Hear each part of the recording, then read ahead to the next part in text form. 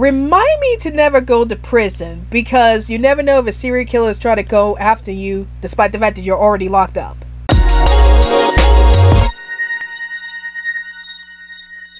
Hey everyone, this is Rabbitearsblog and welcome to my in-theater movie review series. So today's movie I'll be reviewing today is the Netflix Spanish film Below Zero. And before I get into my thoughts about this movie, here are a few words from the channel.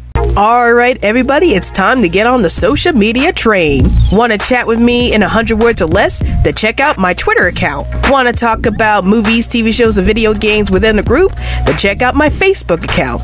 Want to check out some of my ultra cool fan art? Then check out my DeviantArt page. Want to get the lowdown on everything that's happening on this channel? Then check all of the above. And now, we return to our regularly scheduled program. So the movie starts off with a cop named Martin who ends up getting a job in transporting a group of criminals. But as they go on their destination to transport the group of criminals, it turns out that the truck that the criminals were in ends up being sabotaged, and Martin's the only surviving cop of the whole ambush. So Martin spends the film trying to endure the icy temperatures that plague the countryside while trying to avoid getting killed by the other convicts. So here we are. This is my first film that I have reviewed for 2021. In terms of, this is the first film that was released in 2021 that I have reviewed.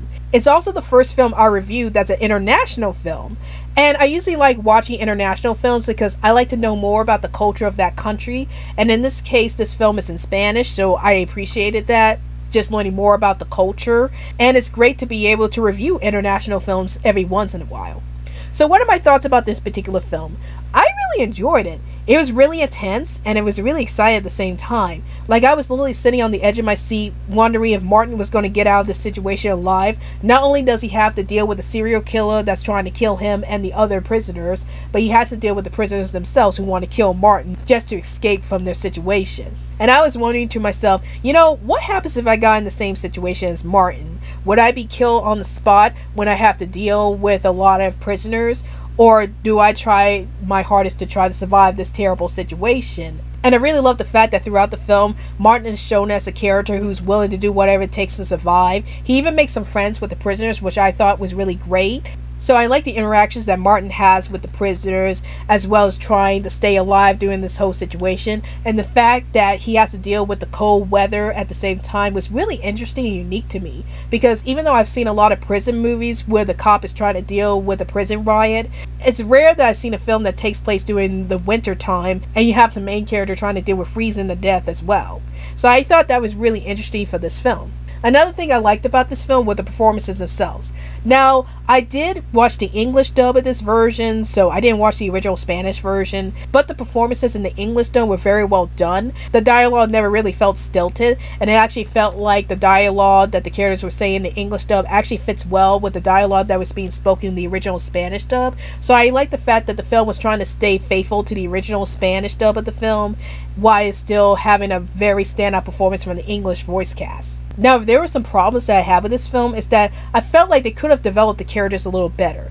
Like, we know a little bit about Martin himself. We know that he has a wife and kids, and we know that he's new to this job, but we don't know much about the prisoners themselves. I would have liked to learn more about the prisoners that Martin ends up with in this film, as they seem like very interesting characters, and they seem like they have pasts where they're like, they used to be good people or something like that, but then something happened that made them turn into criminals. So I would have liked to learn more about the criminals and how they got into the situations they got into in the first place, because it felt like they were flat characters for the most part. Like, they were just there because it's a prison movie, it's about prisoners, so let's just introduce these prisoners and not give them any depth whatsoever. Another problem that I have with this film is that the plot may be a bit too generic.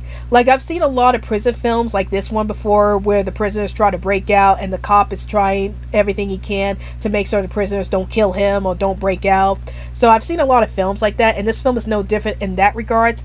But despite that, I still find the tension to be really entertaining, and I can't help but be really interested in this film, despite the fact that the plot is something that I've seen like a million times. So overall, I give Below Zero a watch it.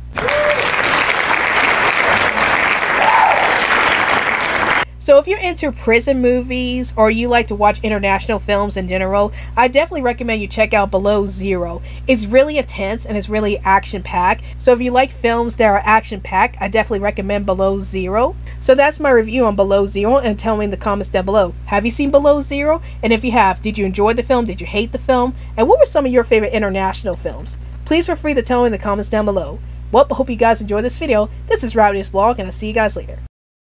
So you guys may have noticed I'm actually wearing a different t-shirt for today. That's right, this t-shirt I actually created with my own hands. I did the designs and everything, I did the colors.